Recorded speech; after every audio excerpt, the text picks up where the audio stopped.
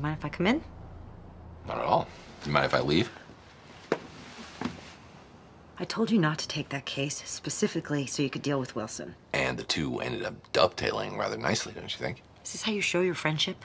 By bludgeoning him with guilt? Because he's my friend, I know what works on him. Well, I can't let you walk away from a patient. Then fire me. You're willing to risk your career, but you're not willing to say you're sorry. I told him I'm sorry. He didn't believe it. Well, make him believe it. I don't believe it. You don't want to believe it. Because if you tell Wilson how you actually feel about him, about what happened to Amber, about your part in what happened, and he walks out the door anyway, if you make yourself vulnerable for once in your nerve-deadening, emotionally obliterating... You're doing the same thing he is. You're running away. Only he's not killing anyone in the process. You had my cable disconnected. Well, that's quite a leap. Just because I happen to have a 31-person maintenance department, each of whom you've personally abused at some point. Why?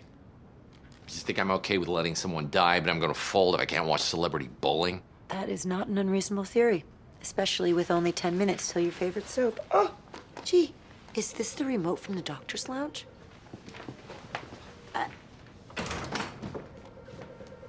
This is your 911? Goodbye. Stop.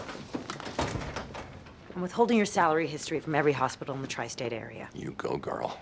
And I'm permanently setting every TV in this building to the Pottery Channel unless you both sit down. Welcome to couples counseling. So what do you want to tell us? Nothing. Nothing I say is going to change anything. You guys need to talk. Actually, you should read the psych literature. Repression's gaining a lot of fans. What you don't face can't crush you. Talk to each other. How you doing? Good? Fine, thanks. Sit. See, the two of you are friends. Look how you both... I think you're an idiot. We both also eat with forks. It doesn't really prove... Talk to him. Tell him how you feel about what he's doing. I told him he's an idiot. Tell him what you think about him leaving. I think he's an idiot. You're an idiot. He's in pain, and your response is just to emotionally blackmail him. Told me what your position is on that one. You're against it, right? She hasn't told you in front of me. She needs to prove she's on my side. Go to hell. So much for that theory.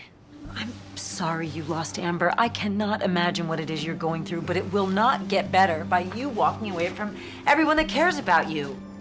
Do you think Amber would want you to walk away? Nobody at this hospital even liked Amber.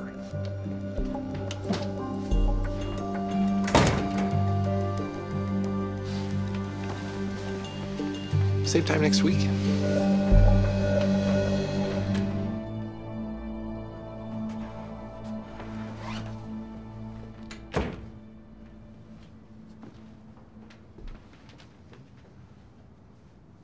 I'm sorry.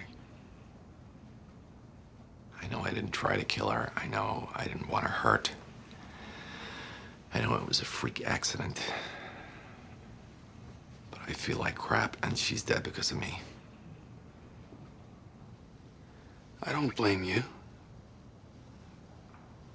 I wanted to.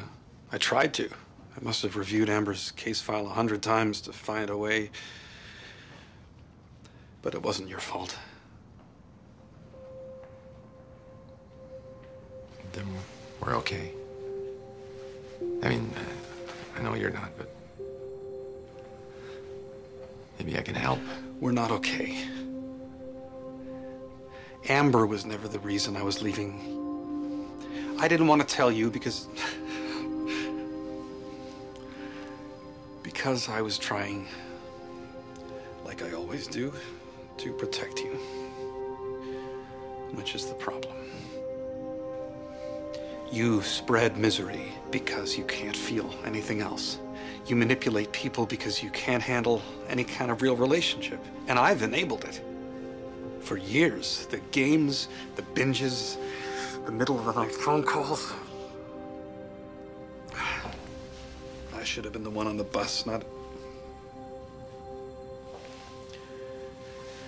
You should have been alone on the bus. If I've learned anything from Amber, it's that I have to take care of myself.